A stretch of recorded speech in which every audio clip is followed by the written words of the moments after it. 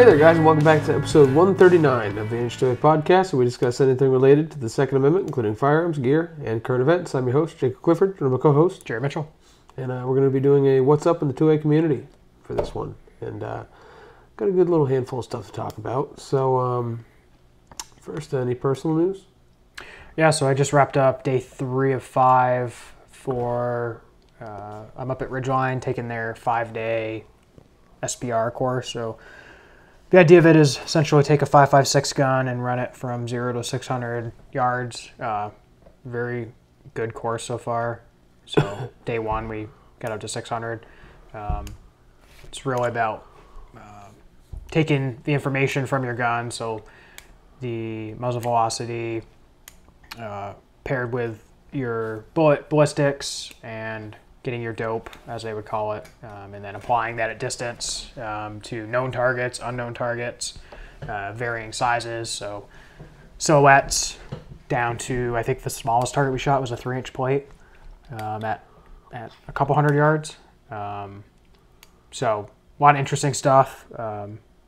We did like target identification. So for instance, the instructors, what they did is they painted a random variety of targets out in the range. So they had one that, for instance, like said good luck, one that had like different shapes and colors and everything. And they would say, okay, we're going to shoot the target with, say, the blue square on it. So you had to find it, like scan the range, find it, laze it with your laser rangefinder, and then figure out what your dope was and engage it. It was a cool exercise. It's super neat. We did a non-shooting exercise that I think is very applicable for anybody kind of listening to this and trying to get into more identification and tracking and identification of like different objects and stuff. And you've probably heard about it, like the like shadow, shine, like I think it's 7 S's. 7 S's and an M, I think, because they throw movement in there. But what we did is we actually went downrange safely, and we looked uprange, and the instructors randomly placed tactical, like just items that we've already seen on the range, so everybody was like familiar with them. Placed them uprange, and from downrange, we had to use our naked eye, our rangefinders, and our rifle scopes to identify 11 different pieces of equipment that were hidden throughout the uprange area. So they're in and around barricades, rocks, berms, cars, Connex boxes, that kind of stuff. So it's actually pretty cool because it's trying to train your brain to find stuff. Because humans, especially like if you're from the West, like North America, Europe, all that kind of stuff, we read left to right. So our brains are completely programmed to see something on the left and go to the right, and you know what your brain does when you either can't see everything or you can't quite make it out when you're reading something. You make it up. Yeah. You'll just be like, oh yeah, I either, based on the letters that are there, you'll assume it's a certain word, or you'll just come up with some random thing, and that's kind of why, part of the reason why like eyewitness accounts aren't always very accurate. Yeah. But because the brain does like play tricks on you. So we were actually looking at the range. We were going right to left to trick our brains into actually seeing what was going on, trying to be more cognizant. So it's a lot of cool stuff. Gun's been running great. I know it was 1 or 2 podcasts ago I talked about the potential issues with the gun. So those have all been corrected. The gun's shooting great. Been shooting with the can for over 1,000 rounds so far, and got 2 more days of shooting. So 0 malfunctions. So good to go. Nice. Shit, yeah. Anything for yourself? No, not really. Not really anything unrelated. But yeah, I suppose. Yeah, so we haven't done a What's Up in the 2A for a minute here. So there's a couple different things coming down the pipeline. So this is all federal stuff. Nothing state related we're aware of at the moment. But on the federal level, a lot of wonky stuff's going on as far as the Second Amendment goes.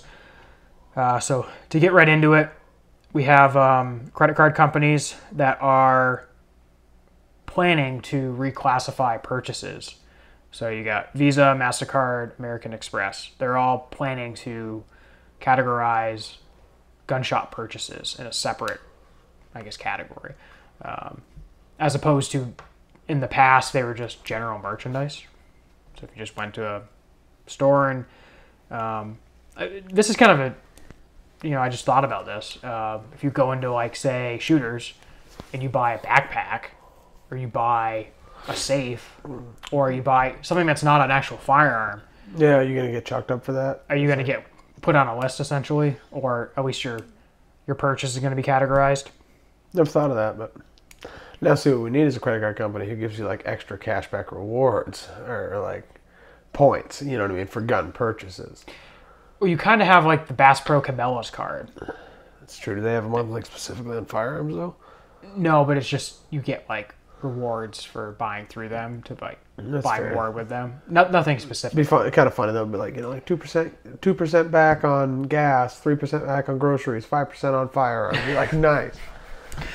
And this is kind of this is a topic that I've heard a lot of discussion for, probably going back 10 years or so, when there is a couple, I think do you remember what manufacturer made the M24 stock? So, you know, like the Remington 700, the military designation was the M24. Is it like Macmillan or something? Does that ring a bell? The chassis? Something like that, yeah. Yeah. I remember like 10 years ago or so, maybe it wasn't that long ago, but relatively recently, they had issues with credit card processors that didn't want to work with them. And we've seen this a few times, going back a few years here and there, about certain companies that can't find financial institutions to either give them loans or actually process their payments. So I don't know. It's going to be kind of interesting to see where this goes, but one potential problem with this is it creates a list. So it's easier to track if, say, a federal agency that's gone rogue kind of gets a hold of your bank records. Or maybe that gives the ATF reason. Say, I don't know, say you have so many purchases within a certain amount of time and the ATF's like, oh, you're flagged, now we're going to go through your bank records. Yeah, that or they're going to use it to deny a concealed carry permit in states that still need one, or this or that. Because they find it suspicious that you spent X amount of money on gun stores. Yeah. It potentially could be easier to lead to some sort of registration. Because, you know, it's not hard to figure out the cost of a gun. So you could kind of extrapolate from how much money somebody spent on a gun store, how many guns they may have purchased. Yeah, that's true. Based on the cost of stuff. It's one of those things where it's a constitutionally protected right, you know, so do these companies, I guess it's not a problem at the moment, but there's a foreseeable problem here. Mm-hmm. And then it's kind of the big open-ended question on this is what's next? If these credit card companies are willing to recategorize these purchases for no like real reason, what are they willing to do next? Yeah. Are they willing to report all your gun purchases to a federal agency, or are they just going to stop allowing you to purchase it? True. Fair point. Gun stores. Yeah, it's who really knows, you know, where this is going to go down. The rabbit hole could go down for sure, because cash is not very common anymore. Yeah. Everybody just like swipes a card, and not a lot of people use cash anymore.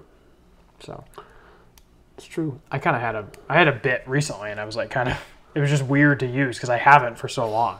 Yeah. But based on like a couple things that I sold private sale, I just had some cash on hand, and I would just buy my groceries with cash, and it was just weird.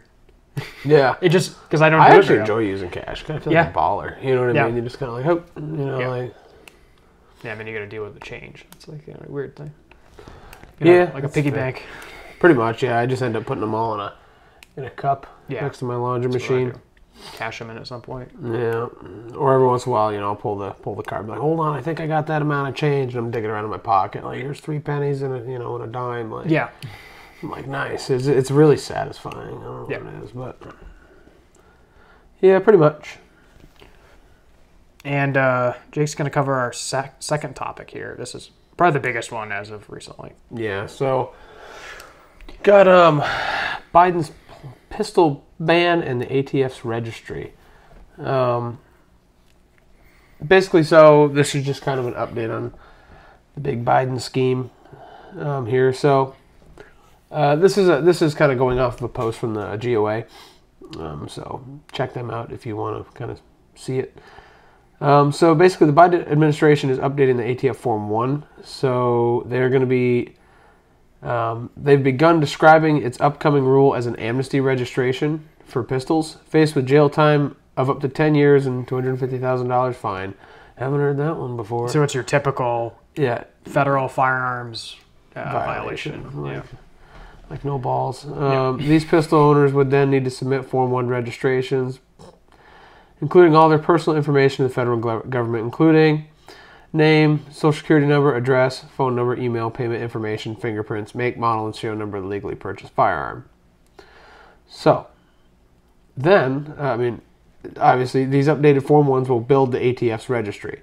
This private gun and gun owner information will be recorded in the National Firearms Registration and Transfer Record, the ATF's formalized and public gun registry. Gun owners will also be required to submit photo documentation that they at one point possessed an illegal firearm in need of registration and amnesty, and may also be required to pay a $200 tax stamp per legally purchased firearm. Basically, the ATF's registry is ready to absorb gun owner information. So the Biden administration has created a complete national gun registry of every commercial firearm transaction in the last 20 years, and initiated a crackdown of untraceable firearms not recorded in federally licensed firearm dealer records. This means that the ATF is in its strongest position yet to begin systematically confiscating firearms from gun owners. The implementation under the updated Form 1 facilitates Biden's ban registration or confiscation of up to 40 million braced weapons. So that's very interesting. So they've created a complete national gun registry. For some reason, a few times I've read this, I've kind of gone right over that. So of every commercial firearm transaction in the last 20 years. So that's really interesting. So they've gone back and sounds like it, yeah. They've tried to track who bought a pistol brace? Kind of sounds like it. But so does that mean they kind of know, and then if you don't do it, they're somehow gonna violate you? But it's he violated me. Yeah. I mean, there's so many issues with this. I bought one back in the day, but the thing's in the trash because I'm like, that's fucking stupid. But yeah, back when everybody thought it was cool. But okay, here's an example. And then but again, it kind of was the change of the gun owner mindset. It was just fuck that. Let's put fucking stock on it. Yep. Rock out with your fucking and it's 10-inch barrel out. We've talked about it before, and it honestly, this is not legal advice we put in the footnotes of every podcast, but kind of do what's right for you. How risky do you want to be? But ultimately, a lot of things have to go wrong before you get caught with something like that. Yeah. It's not like this. Oh, you know what I mean? It's not like this thing where across the room somebody can be like, oh my God, that's supposed to have a pistol brace on it. And now that unless you go shooting at a super FUD But how would they even range. know? They don't have access to the registry, the NFA registry. It's true. I've heard of those boomer cocksuckers calling their local ATF office because they've seen stuff like that. I've read a few stories about it. And I could be wrong, but I'm not aware. There might have been one instance. Now, come to think of it, but I'm not aware of this people really getting violated for having illegal SBRs. Normally, it's short-barreled stuff, sawed off, shotguns and stuff, or it's machine guns. Yeah. It's true. Because that's the whole Randy Weaver thing, was a sawed-off shotgun. Yeah. The sawed-off shotgun's the easiest one. Yeah. A lot of people like to get on, because someone botched a double barrel. It's all crooked and shit. That's a sawed-off shotgun. I know that when I see it. Because a shotgun has to be 18 inches, too. That's true. That's also true. It's a lot longer. That's fair. A 16-inch barrel to a 14 5-inch barrel is not that much different. No. But you don't typically see... Yeah, and even then, people don't... I don't know. You just don't... Yeah. Don't know. People don't really care. I don't know. But, so, we did have a somebody did message the podcast and ask about what they should do about this, and it's kind of like our response to everything: be politically active. It is. I'll touch on this at the end when Jake goes through his spiel, but it is election season coming up, so like always, be politically active. Email, call, whatever your federal people, your reps and senators, but ultimately this is proposed. This isn't rule or law at the moment, which there is no law set to, be passed for this. So again, it's not even constitutional. You have a 3-letter bureaucratic agency that is foregoing, I guess at the direction of the president, but they're foregoing our overall legal system and just rewriting something that they previously said was okay. And like you said, 20 million plus, which I think it's much higher than that. What's that for braces? Didn't they say 20 million? 40 million. Oh, they said 40. Okay, that's what I thought. I thought it was 30 to 40. But here's an example. You just went into the gun store the other day and bought a pistol, AR pistol with a brace on it, unknowingly, and then all of a sudden they turn around and do this. First off, you can have the people that just don't even know. Like, because you know how much ignorance there is in firearms. Like, it's completely ridiculous. People don't even know. They just think it's a stock or who knows what. Oh, yeah. But the other side of it is you, like, legally purchase this, and they're giving you this amnesty period, but they're also not, like, there's no provision in here to, like, reimburse you for the cost of that item. It's like the same argument for, like, the bump stock. Yeah. Then again, it's not about doing the right thing. It's about revenue. You know what I mean? And about, like, false senses of safety. I guess I'm just potentially bringing up legal arguments when this eventually goes, if it gets put through and implemented, when it inevitably goes to court and somebody fights it. Because I know that was part of the legal backing to fight, the bump stock, which was even worse because there wasn't an amnesty period or a registration period. It was just, these are outlawed. Yeah. It's kind of funny how that works out. Yeah, it's kind of your thing. I guess, like, depends. Do you want to follow the rules or do you not want to follow the rules? Like, it kind of, I don't know. Like, you have to come to a point where you start to realize, like, where's your line, I guess? Like, where's your line where you're like, you know what? The hell with, like, what law, like, who's governing me and telling me what to do? At the end of the day, you do what's best for your own self-preservation. Yeah. And, like, abide to that, but no, you're in an oppressive area where there might be consequences for that, possibly, but take those chances as they are. They might not be very great. Like, they might not be, like, a very large chance you're going to get caught, but if you do, it might be a little shitty. But honestly, it's almost like you have to come to a point of awareness where you realize, like, I'm not going to sit here and let these people dictate my life anymore.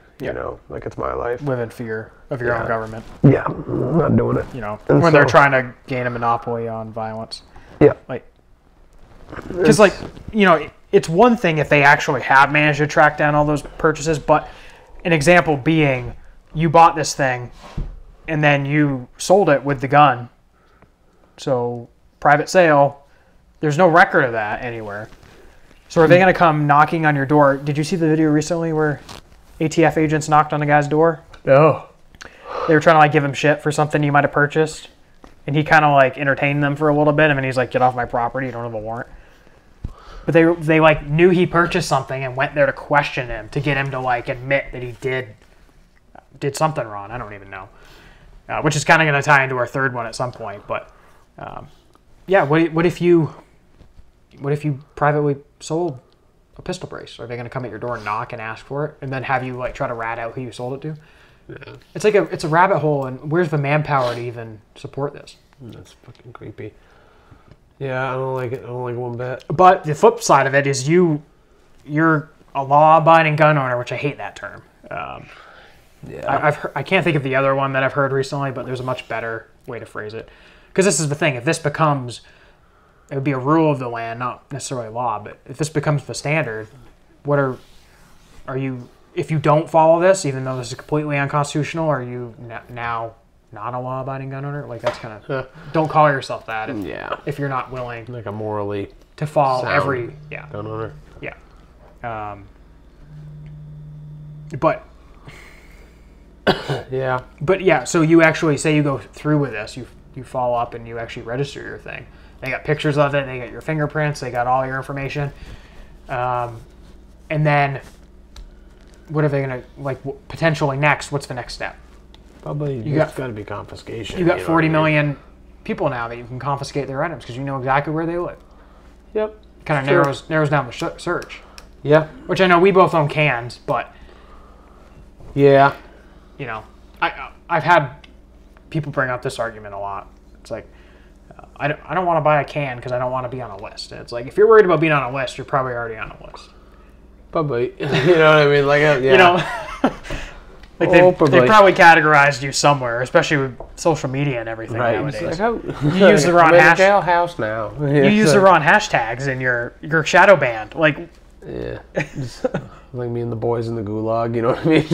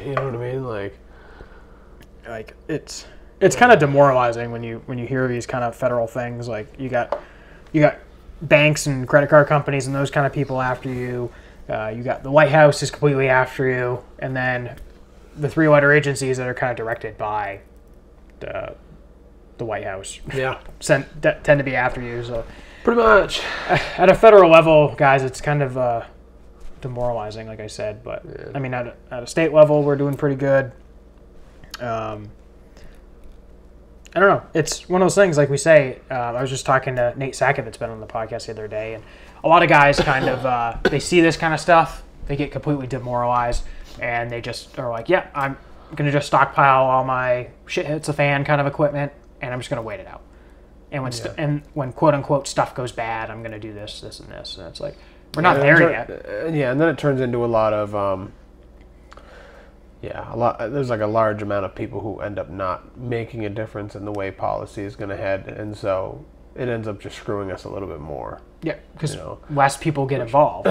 Which, like, I get the concept of wanting to just say, you know what, I'm done with it, wash my hands out, because like I get it, you know what I mean? Because it's stupid. Like, this whole game's stupid. I think that's part of the strategy. Yeah, it's to attack you from all sides, so you feel like you don't have anywhere to go. It's a fair point. Yeah, I mean, I think that's just where people end up with it, and they know that. It's kind of like a war of attrition. Well, it's back with the FBI. Like, how many extremists do the FBI actually create? Like, there's leaked documents from the FBI that show that they have actually persuaded young males into saying they were going to commit acts of violence based on kind of their like sting operations, like entrapment, essentially. Yeah, I mean, it's kind of like I don't know. I think once people kind of get into it and kind of get the full picture, the full view, if you will, they kind of see how much of a rigged system it is. So they inadvertently too, create extremists.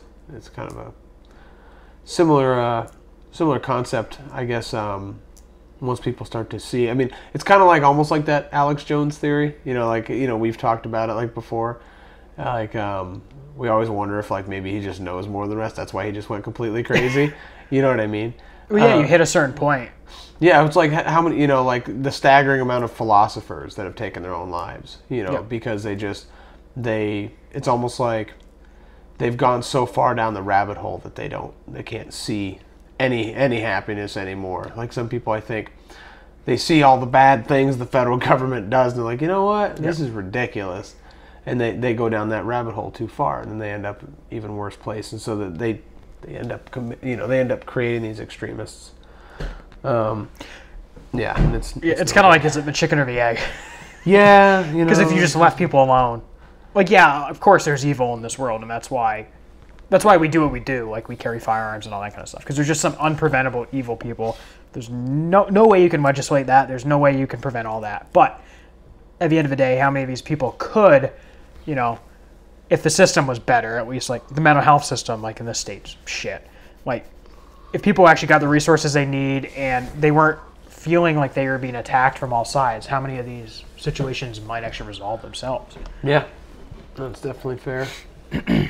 Yeah.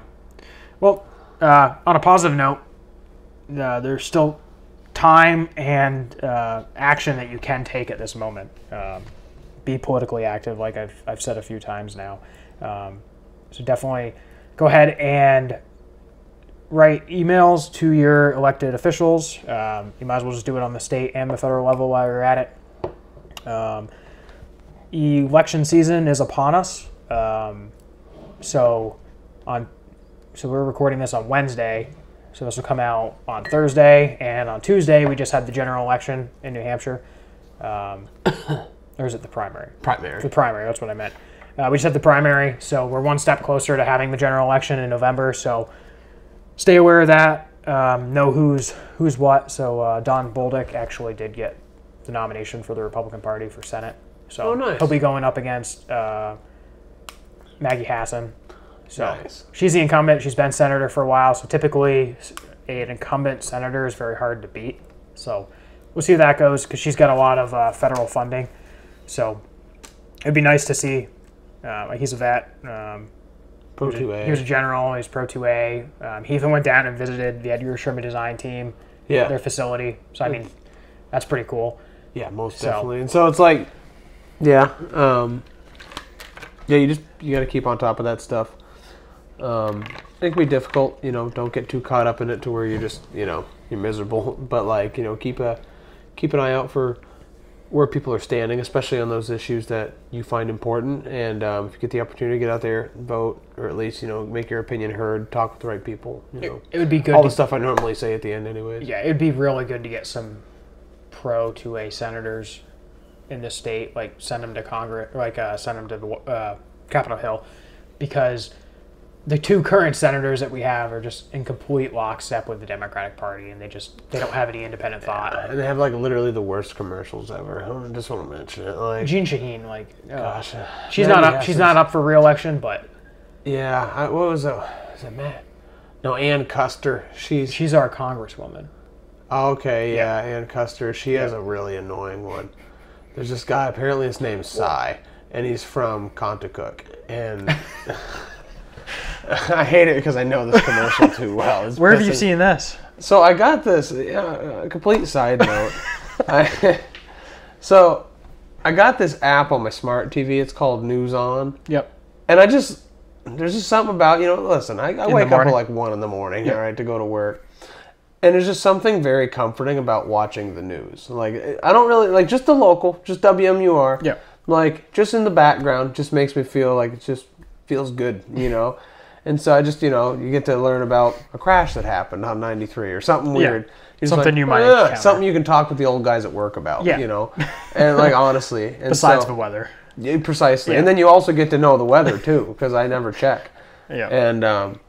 And it's really funny because especially if you drive all over the state, you're like, oh, I was just there. He's like, yeah. I was just there too. It's just kind of funny.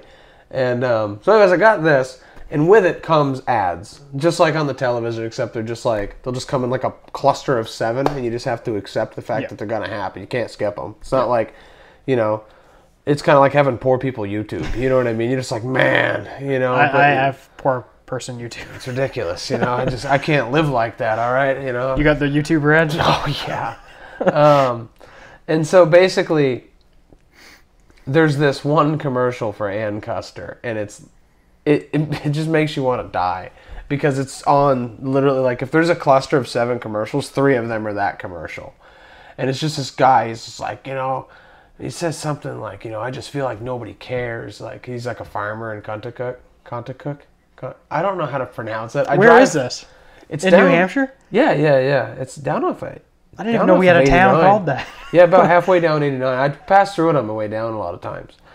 Yeah, the people from that area that are listening to this it's like the same people that call this area Haverhill. Yeah, I always make a joke out of it, that lack of risk of being vulgar. I always think of like something that's really hard to cook. Like that's a cunt to cook. You know what I mean? And that's what I think of every time, and it just kills me. I don't know why. It's like but anyways. Yeah, so he ends up talking about how, and then it's like her at the end. She's like, I'm here for you because I do the work, and then she's just like, it's just so disgusting. It's so annoying. Like on January 6th, the big thing. She was one of the people in the photographs from that event that had her little like gas mask thing on. That's hilarious. There's a picture of her floating her around. Stocky ass just putting a fucking gas mask on. That's hilarious. But they have the weird like visor, like it almost looks like they're going into space. That's hilarious. Yeah. She's already in fucking space, bro. No shit, that's funny. I could just see that. Like, no, it's the commercials are really bad for both of them. Like, it's the same thing, and it's just like they're like, oh, we need to get to the farmers, and it's like, okay, I forgot how many farmers are supporting like Ann Custer, Well, like they found one. The Maggie Hassan one. She's like, I've been voted the most nonpartisan senator of like some time period, and it's like who voted, like who determined. Well, that's something they always did the phone polls, like 97% of Americans. It's like 97% of people that answered called, and the ones you called, the people that you called. Number 1, you called. Number 2, answered. Yep. And then number 3, actually stuck around through that shit. Yeah. People like myself that are too nice to just be like, no, you know what I mean? Either you just like, you just like hang up, and it bothers you for like an hour, or, Yeah. Another funny story with Ann Custer is I had to block her number. Like how they call you for certain things? Yeah. Because like I'm always sending them. And it's not you, it's me. It's her. It's her. It's not me, it's you. This is a hard breakup, but that's right. Had to happen. I had to block her number. I was getting spammed by like messages from rough, Ann Custer, like on my phone. I had to block it. Like I'm serious. Like this was like nonstop. I don't know if I had to block Ann Custer. You know what I mean? It's like she won't stop. No other politician maybe they had my information because I always like do those political like email things. Yeah. I don't know how I got how they got a hold of me. But I had to block like 3 different numbers for like a similar thing. It wasn't political. The only one I'd never block is IMA, International Military Antiques, because I think it's hilarious. Because they'll just send you photos of old firearms with like no context. And like you'll just be chumming, and then you just get a picture of an MG42, and then nothing else. And you're like, no price. No. You're just like, what the hell? Yeah. And then occasionally you get a text like 250,000 more items added. And you're like, oh shit! Like, it's about every other daily thing. But anyways, like, on a final note to wrap this up, just giving you guys a heads up, those are listening still. We're gonna have a really good guest next week. So I've been up at Ridgeline, so I talked to the owner, CEO of Ridgeline, one of the owners, currently the CEO, Alex Hartman. He's going to be our guest for next week, so it's going to be a really good podcast. I was talking with him today about different stuff, and he's a very knowledgeable guy. Was in the Marines and all that kind of stuff, sniper. Going to be a really good episode, so make sure you guys stay tuned for that next week. So we're going to nail down the actual timeline, but it's looking like next week. So it'll be next week at some point when everything lines up between his schedule and our schedules and so on and so forth. But so I suppose it about wraps it up. Yeah, a little bit shorter episode, but that's typically how our news ones go. So we'll try to keep you up to date if there's any developments on this or anything else that comes out of it. But as it typically goes, not a lot of information gets put out on these kind of things on purpose. They want to keep you in the dark. So if we get them, we'll let you know. But if you guys like what you heard, be sure to follow us on social media. We're on Instagram, nh_28_. That's primarily where we're active. We're coming up on 1,000 followers on Instagram, so be sure to follow us over there and let us know what you think. And next, we got a Facebook, nh2a. Just plain old, find us on Facebook. We have an email for questions, comments, or concerns. That's nh2apodcast@gmail.com. We also have a YouTube, so if you guys want to go back and watch the video format of our podcasts, you can find those nh2a on YouTube. And finally, we have a Patreon. So if you guys want to help support the podcast, all that money goes right back into the podcast and does not line our pockets. Yeah, most definitely. And first of all, be proficient. Get out there, shoot more. If you know what you're doing, find somebody who doesn't, and help them out. If you don't know what you're doing, find somebody who does know what they're doing and train with them. Again, a friend, Mac, Specialized Training Solutions, shootingwithmac@gmail.com. Our friend Trevor, you can find him over at on the NH Armed Citizen page. Trevor Morse. And guys, next thing, of course, is be politically active. This was kind of a big part of this. We kind of already went over the spiel. I won't be too redundant with it, but you guys know what to do. And third of all, be polite, be a good person, kind of person the Second Amendment community and just the regular, good old-fashioned community would like to have you as a part of. Don't be a jerk. Just help your neighbors out and help people understand, and maybe they'll come to your point of view. Catch more flies with honey, or was it catch more flies or bees with honey than vinegar? Yeah, it's flies, I think. Okay, yeah, you catch more with honey than vinegar, I suppose. Either way, bees, flies, whatever you're catching, I guess, probably they'd more likely come to the honey. Plus, they'll get stuck in it easier. Anyways, all right, guys, we'll catch you for 140, right? Yep. Take care.